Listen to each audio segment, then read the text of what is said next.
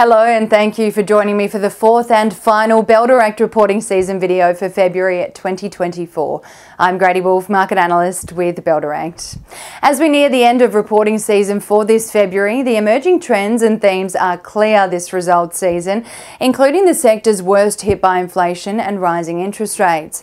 In this video, I discuss some key winners and losers of reporting season, which of the supermarket giants impressed investors and why City Chick's results didn't quite hit the mark compared to other retailers during the first half.